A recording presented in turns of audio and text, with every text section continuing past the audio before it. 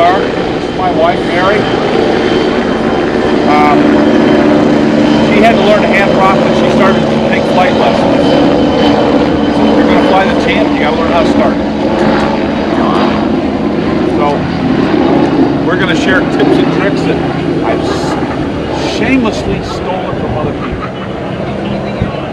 Most of them I said, that's good, you know. And when you're going out, you're watching somebody else hand prop, maybe one of these other experts out here. Watch people, see what they do. Always be thinking about what ifs. What could happen? Okay, maybe I'm not in a situation where I can do all my stuff, but what parts can I do of my routine? What can I do to make this particular situation as safe as possible? Okay? I had a friend who was hand propping his buddy's Sundowner. His battery was dead. A, it's tricycle gear. I don't recommend it. I don't like the geometry. Yes, I've done it. But it's not comfortable because you're bending down, and to maintain force in the blade, you've got to lean in. When you lean in, where's your center of gravity? It's ahead of your feet. What happens when you slip? You fall into the prop. Well, he approached the prop, and the first command he said was switch off. And the guy turned to switch off. And then he's repositioning the prop to where he wants it. The impulse clicked and it started. The guy in the airplane turned the master switch off. So be sure that you and the person in the airplane are clear and your communication is right. You know what I mean? Make sure they understand what you're saying and you understand what they're saying. Because you don't want to be that guy. Now, nothing happened to that guy because he was treating the prop as it was hot, so he was okay.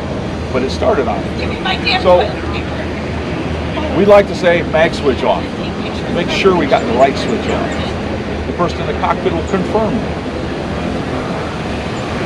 We'll get there a little bit. A little bit about tie downs before we get into that. How many of you use the doggy stake here?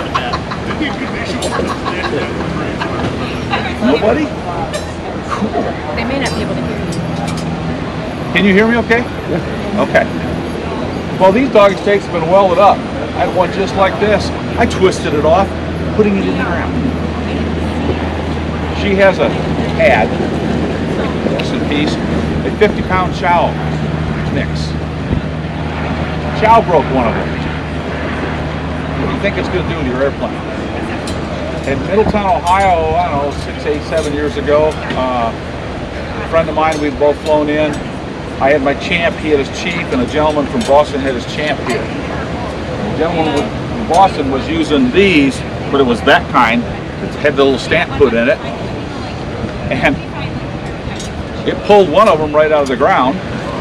We saw the storm front coming in. We were getting ready to go to the hotel. We were the only 3 people there. We saw the wings wiggling and wiggling more, and we drove right out to it. And just as it pulled it out of the ground, we grabbed onto the strut. Now it was raining so hard, it was like I jumped in a swimming pool. We were that wet.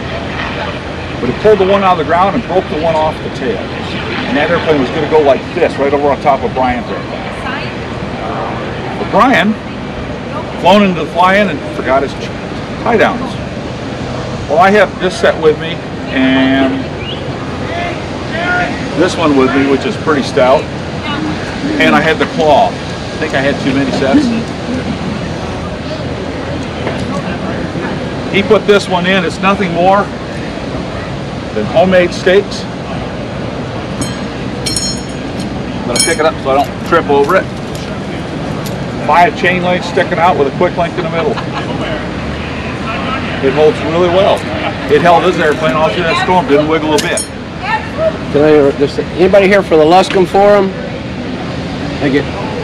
Welcome.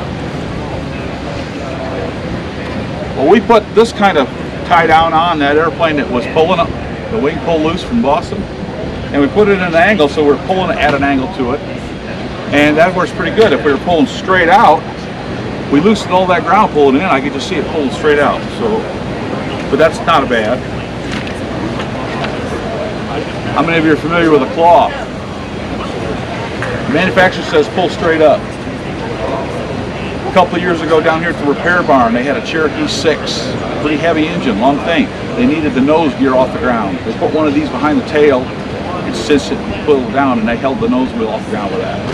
The manufacturer says pull straight up, but if you have to pull at an angle, pull out over one of the legs. Not between the legs, but over one of the legs. That's the way you're getting the best string.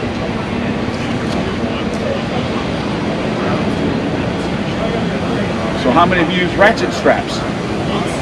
I thought it was the greatest thing sliced bread, and I still use it when I go on a cross country to an FBO, but I won't use it at a fly-in anymore. 2 reasons. I was at a fly-in. Squall line was coming in. I was headed back to my airplane. I was using these, and I had a good Samaritan help me out, tightening it up for me. Well, that was nice of him. I went back. I checked it after he got away before I got there, and then I just double checked it. And it looks good and snug, so I headed out. 3 or 4 hours later, we had another squall line coming through. I go back, headed back to her. There's somebody else tightening my straps. Now, my Champ has a dihedral kind of like this, and I'm beginning to picture it looking like this. So, when there's a lot of people around, I don't like to use them. I like to use the ropes. Now, this kind of looks like what you buy at Walmart or Farm and Fleet or Fleet and Farm, someplace like that. But it's not. This is from the sailboat community. They're rated a lot heavier. They actually tell me that 1/4 inch would be big enough, heavy enough for my Champ. I just couldn't quite stomach that, so I bought the 5/16. This one's 3/8. They said 5/16 would be heavy enough for a Stinson. These are pretty decent. I got, I think, 60 bucks tied up into 2 coils here. There's enough to do two airplanes here.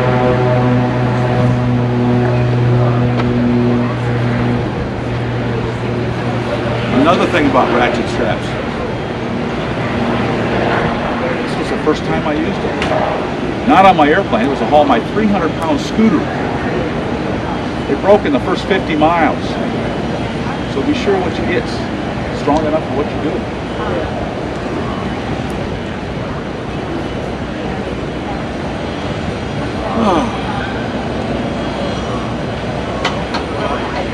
Just getting stuff out of my way so I don't trip over it.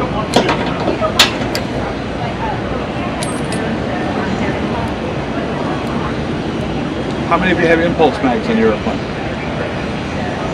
Recognize the sound, right? Like a Imran, what's that sound mean? That's the ignition. Impulse. It's an impulse coupling. If you watch right here, as I slowly turn this, that pin's not moving. That's the shaft on the needle. And we're winding it up. And when it gets to the release point, it spins real fast. That's to help give you a hot spark for starting. That is retarding the spark to top dead center, basically. So if you got 2 mags, one with an impulse and one without, start on the impulse mag only, because the other one's starting before top dead center. And you're only pulling it through slowly. When it fires, if there's a good fuel air charge in there, it might go backwards. And if you have your fingers curled over the prop, which you shouldn't, it's going to pull you in just momentarily before you get released, and it's going to come around and hit you in the hip with the knee. I've got dual impulses on mine. I start on both. Some airplanes don't have impulses at all. That's how I learned the prop.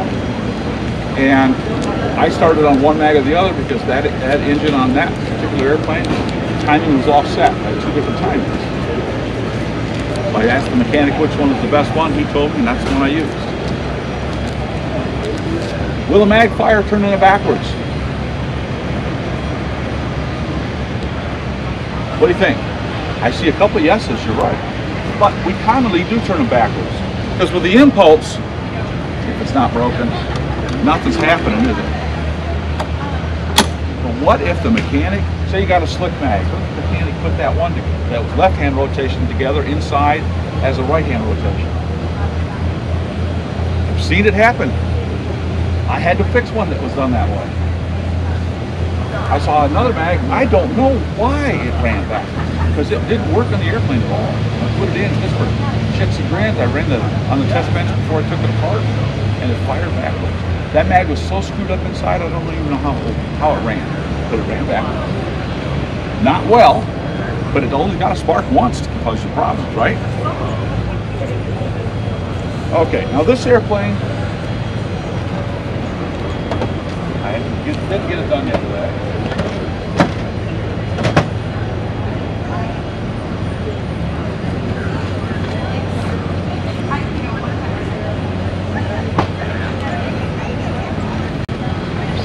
I've disconnected the spark plug leads. So you can come up here when we start offering it to let you guys do it individually. You can come up here and do it safely. Top and bottom are done on this side.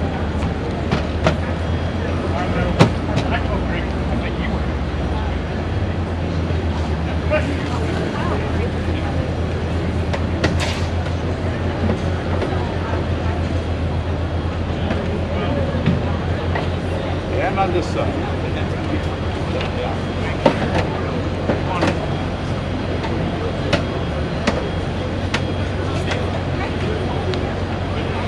Make sure nobody was helpful overnight. They didn't even connect them up from last year, so I'm pretty sure they're safe, but I want to be sure. I mean, I don't want anybody at risk. Also, the fuel is turned off. I don't even know if there's fuel in the tank, but I've drained the gascolator. There's nothing in the gascolator, nothing coming out, so I'm pretty sure the tank's empty. Is there any regulation on hand propping? Anybody else? None that I know of either. But the FAA does publish this flying handbook where they talk about it. And it's rather lengthy. I'm not going to bore you with the details. But they do talk about hand propping and tie dye. Basically, they're promoting the two-person hand propping. One person in the cockpit. Doesn't have to be a pilot. You are correct. It does not have to be a pilot, but it has to be a qualified person. So, this gentleman, he's new to aviation. You're an old timer. You demonstrate to him everything you want. You talk him through it. You work through it. You got to be good at it. He now becomes a qualified person.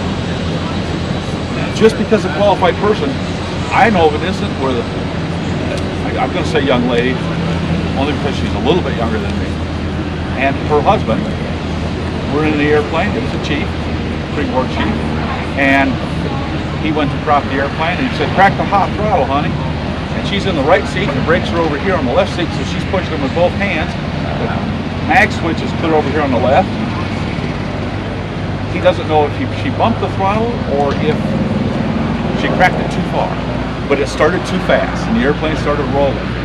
Threw her back in the seat. Now she can't reach anything. She's been doing this for 30 years, but she doesn't think to pull the throttle back. She can't reach the mag switch. He's pushing on the airplane tail to keep it turning around because it was headed towards the fence. She finally got the mag switch turned off. She's yelling at him, he's yelling at her. They're both adrenaline's flying and spiking. Nothing happened. They're all cool now. Yes, they mind, we know that. So he come in the next morning, he said,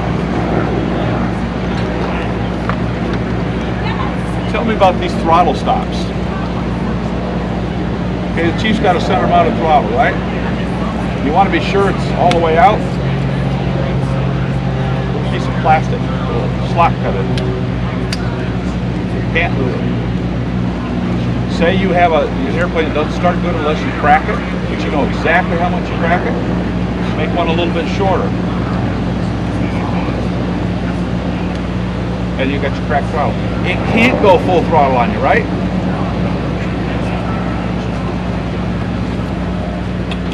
I have a friend in Australia. He wishes he was here this year. He said, "Dion, I made mine out of a piece of aluminum. I made a little U-shaped piece of aluminum, and I put a hole in it. I not only have a throttle stop, I have a throttle lock. I put a padlock right in it." I said, "Ian, that's pretty cool. Mind if I modify it a bit?" He said, "Go ahead." So I made it into an S. The other side of the S is a little bit shorter. There's my crack throttle. What do you think? Gonna hurt your gross weight? This one gonna hurt your gross weight? Nice. Well, can't find straps.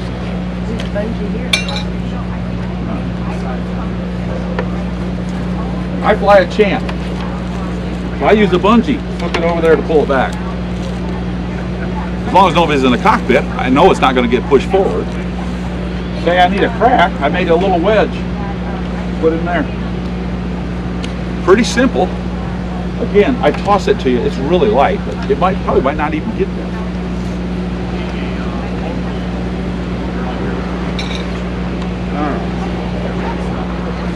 Sound check, sound check, sound check. Test 1, 2.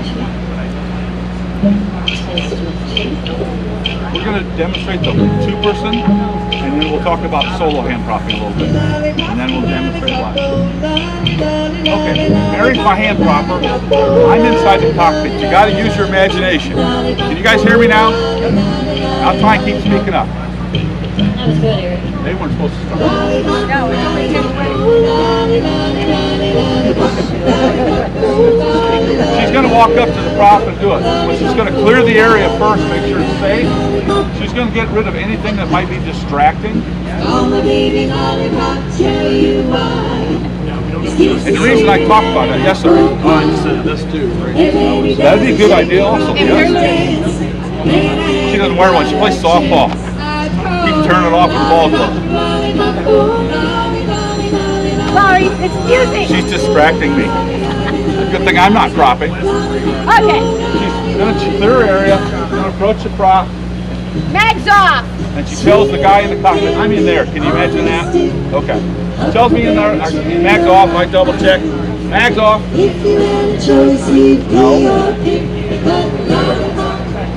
I can do that first with the mags off. Brake set. Brake set. I set the brakes. She goes, she doesn't trust me. Look at that. So she double checks the brakes. A little push, a little pull. Maybe the guy's got the brakes on, but they're not working. You know? Fuel on. Tells me turn the fuel on. I turn the fuel on. Fuel's on. Throttle cracked. Throttle closed. Sorry. Throttle's closed. I close the throttle. We've been talking throttle cracked. She's already got it primed, okay? Putting her fingers on the prop. The meat here could go over the edge, but not the knuckles, okay? This prop's not slippery, so you can just do it with your hands flat on the face. But if it's slippery, you might want to put just a little bit of meat on it. Contact. Contact. She keeps her form erect. She goes down on the knees, but she keeps her head and stuff erect, so she's not dipping her head into the prop part. She's close to the prop, so she, yeah, if she's standing like that, where's she going to fall?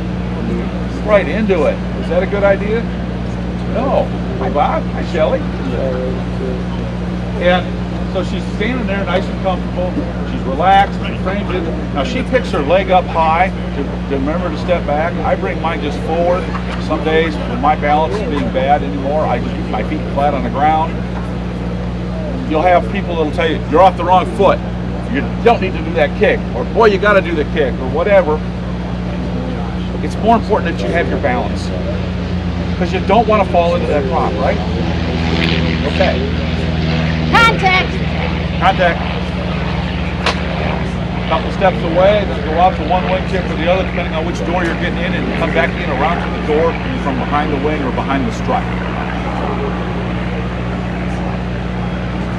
Now, from behind,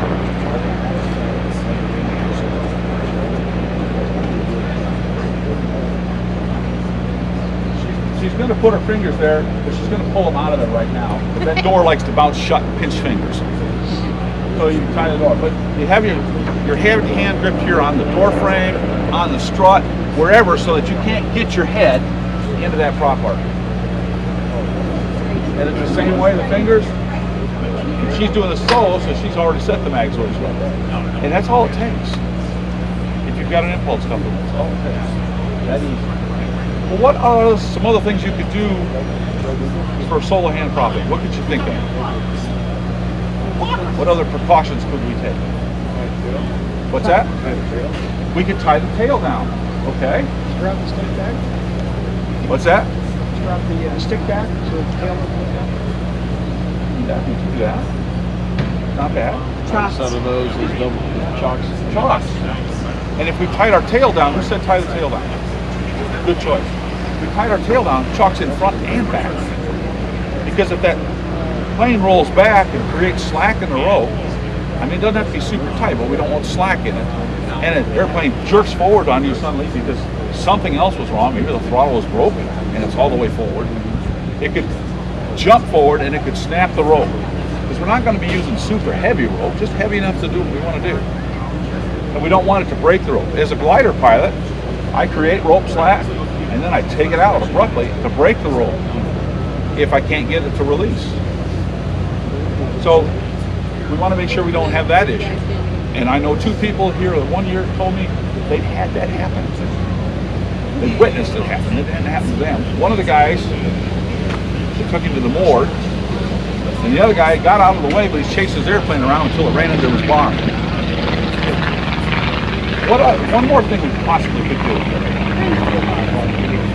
We can start with a fuel line. I don't know about how yours are set up, but mine will run for 3.5 minutes at idle. Well, that's 3.5 minutes of terror, but it's going to come to an end, right? You primed it with a fuel on, you got it all set to go, then you turn the fuel off. That's enough time for me, and this has happened too many times for me to care to admit. Untie the tail, pull the chocks in, get in, set the altimeter, put my 5-part harness on, and start to advance the throttle when the damn engine quits because I didn't turn the fuel back on. And it always happens in front of people. It never fails. Okay, well, we could tie the tail down. There's a... I want you to grab right there and just pull back on that one I tell you. This is a livestock snap. It releases very easily and it's designed, say you got a big horse or a big cow or a bull or something, and the thing rears up on you, it's going to pick you right off the ground. You don't know where you're going to go. And you're holding right there. And you're releasing your luff. Let go. Pretty easy. We'll pass that around. I got a few more so we can play with it. Don't throw this. You back there, ready? Anybody else? Okay. I've got here 4 examples of cheap, inexpensive ways you could tie the tail down and release it from the seat. So you pulled your chocks up, you put them in the plane, and now you're going to undo the tail. This is just that cattle snap. This is around the tie down point. This is one thing through your handle on the back of your airplane. And then this is around the front seat frame or the rear seat frame, whatever. You just pull it and it releases and away you go.